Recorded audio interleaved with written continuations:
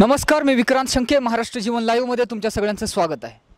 आज कोरोनानंतर सगळ्यात महत्त्वाचा प्रश्न विद्यार्थी नावाच्या घटकाशी जुळलेला जो कोणता असेल तर तो म्हणजे विद्यार्थ्यांच्या अंतिम वर्षाचे जे विद्यार्थी आहेत त्यांच्या परीक्षांचा प्रश्न आहे.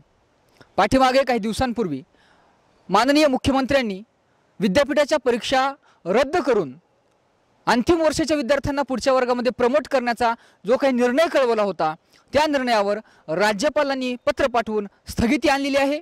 याचबरोबर अंतिम विद्यार्थ्यांच्या परीक्षा व्हाव्यात की नको हा तिढा अजूनपर्यंत सुटलेला नाही. स्वराज्यसारख्या काही विद्यार्थी संघटनांचं म्हणणं असं आहे की अंतिम वर्षाच्या विद्यार्थ्यांना परीक्षा रद्द करून त्यांना प्रमोट करण्यात यावं. राज्य सरकारचंही म्हणणं असं आहे, पण केंद्र सरकार आणि राज्यपाल मात्र विद्यार्थ्यांच्या परीक्षा रद्द करून त्यांना पुढच्या वर्गामध्ये प्रमोट करण्यास अनुकूल दिसत नाही. तर आपण आज अनेक विद्यार्थ्यांच्या आणि प्राचार्यांच्या प्रतिक्रिया घेणार आहोत की या संदर्भात त्यांचं काय म्हणणं आहे.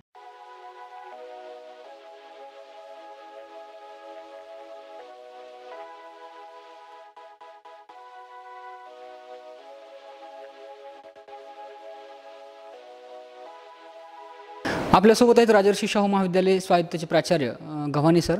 तर यांच्याकडून आपण प्रतिक्रिया जाणून घेणार आहोत. सर, काय वाटतं तुम्हाला अंतिम परीक्षाचा जो काही हा तिढा आहे आणि विशेषतः तुमचं स्वायत्त महाविद्यालय असल्यामुळे परीक्षेसंदर्भामध्ये निर्णय घेण्याचे काहीसे अधिकार तुम्हाला सुद्धा आहेत, तर या सर्व प्रकाराबद्दल काय सांगाल? पहिल्यांदा मी महाराष्ट्र जीवन आपल्या या न्यूज चॅनलसाठी मी खूप खूप शुभेच्छा देतो. खरं तर अख्ख्या संपूर्ण जगालाच कोरोनानं ग्रस्त केलेलं आहे. जगात जवळपास 3 लाखापेक्षा जास्त लोकांचा मृत्यू झालेला आहे. आणि मग अशा परिस्थितीमध्ये परीक्षा घ्यायच्या की नाही घ्यायच्या यासाठी विद्यापीठाच्या पातळीवर, UGCच्या पातळीवर, MHRD, central government, Maharashtra government या सगळ्यांच्या बाबतीत खूप मोठे प्रयत्न चालू आहेत. वेगवेगळ्या कमिट्या स्थापन केल्या आहेत. पण UGCनं जी काही एक कमिटी स्थापन केली होती आणि त्या कमिटीनं UGCला शिफारसी केल्या की परीक्षा सध्याच्या परिस्थितीमध्ये भारतामध्ये वाढत असलेली संख्या या धर्तीवर पदवीच्या प्रथम आणि द्वितीय वर्षाच्या परीक्षा घेऊ नयेत, तर आणि फक्त केवळ अंतिम वर्षाच्या परीक्षा घेण्यात याव्यात. अंतिम वर्षाच्या परीक्षाही 1 जुलैच्या नंतर सुरू कराव्यात असे सगळ्या विद्यापीठांना त्यांनी निर्देश दिले होते. पण महाराष्ट्रातली एकंदरीत परिस्थिती पाहता आपल्या महाराष्ट्रातल्या शिक्षण मंत्र्यांनी UGCला एक पत्र लिहिलं आणि सांगितलं की महाराष्ट्रामध्ये सुद्धा आम्हाला पदवीच्या अंतिम वर्षाच्या परीक्षा घेणंसुद्धा अशक्य आहे, कारण महाराष्ट्रातली संख्या दिवसेंदिवस वाढते, विद्यार्थ्यांच्या आरोग्याचा प्रश्न आहे आणि असं असताना या परीक्षा घेणं म्हणजे विद्यार्थ्यांच्या आरोग्याशी खेळण्यासारखं आहे. काही लोकांचं म्हणणं आहे की परीक्षा न घेता या विद्यार्थ्यांना डिग्री द्यायची कशी. पण हा सगळ्यात महत्त्वाचा प्रश्न आहे की या विद्यार्थ्यांचं पुढे भवितव्य मग काय होईल. या विद्यार्थ्यांवर कोरोनातली डिग्री म्हणून एक शिक्का मारला जाईल का आणि मग या विद्यार्थ्यांचं भवितव्य अंधकारामध्ये येईल का, अशी एक भीती आहे. पण असं काही वाटण्याचं काही कारण नाही आहे, कारण हे काही फक्त महाराष्ट्रापुरती परिस्थिती नाही आहे. ही परिस्थिती सगळ्या जगातच उद्भवलेली आहे आणि जगातल्या अनेक विद्यापीठांनी आपल्या परीक्षा रद्द केलेल्या आहेत. कुणीही राजकारण न करता. परवा शरद पवार यांनी स्टेटमेंट केलं होतं की जगातल्या काही विद्यापीठांना परीक्षा रद्द केल्या आहेत. त्याला आज BJPच्या लोकांनी परत त्याला विरोधी भूमिका घेतलेली आहे की असं का.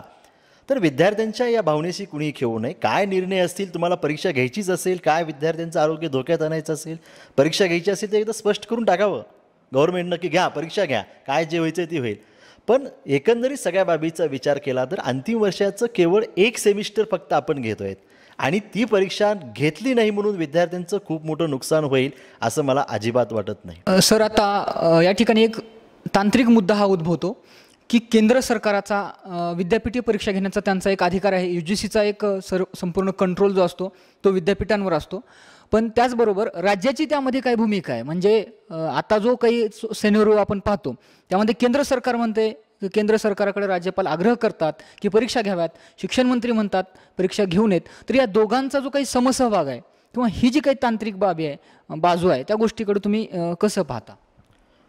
मुळामध्ये विद्यापीठीय परीक्षेचं नियंत्रण हे UGCचं असतं. UGCच्या गाईडलाईन्सनुसार आणि महाराष्ट्र सरकारच्याही गाईडलाईन्सनुसार हे विद्यापीठं त्या राज्यातली चालत असतात.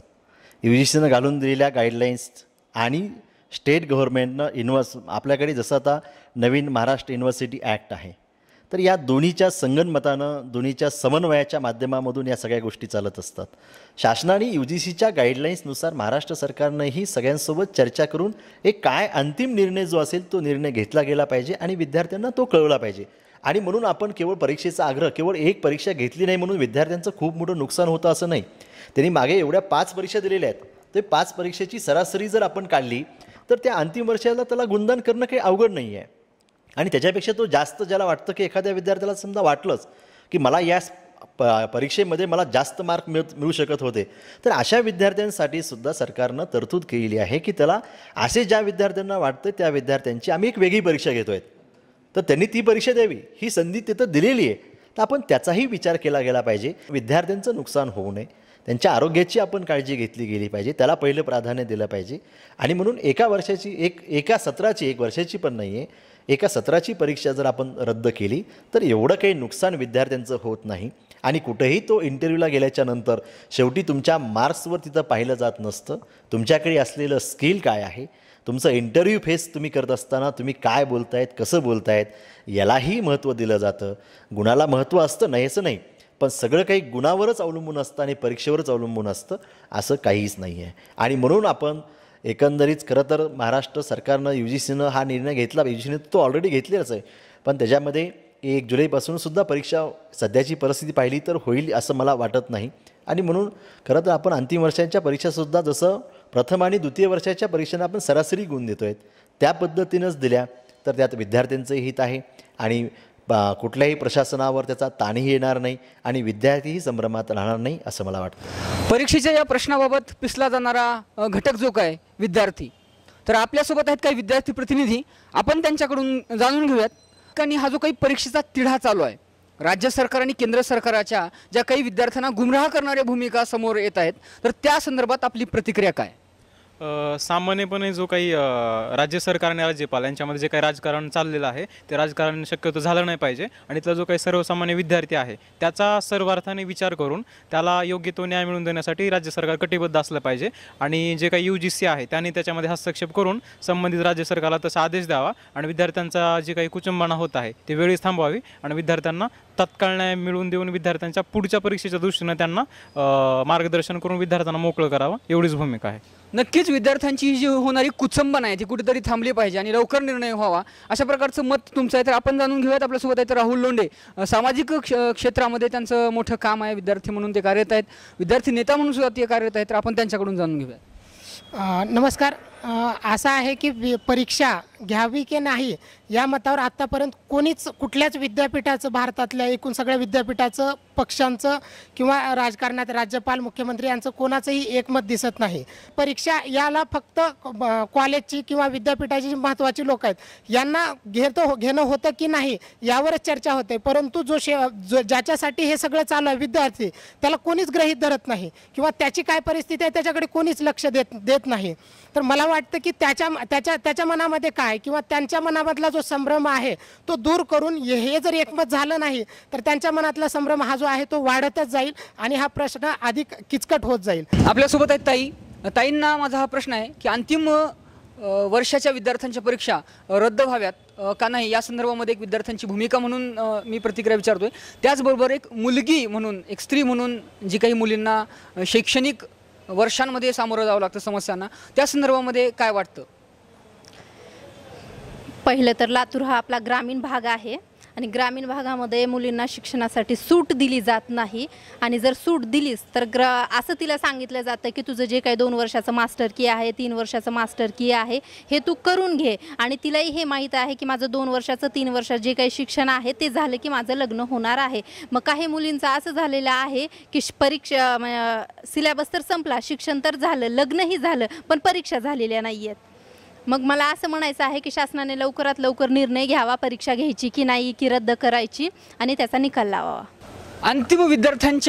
अंतिम वर्षामध्ये जे काही विद्यार्थी शिकत आहेत त्या विद्यार्थ्यांच्या परीक्षा घ्याव्यात का त्या रद्द कराव्यात या संदर्भामध्ये राज्य शासन आणि केंद्र शासनामध्ये संभ्रम आढळून येतो.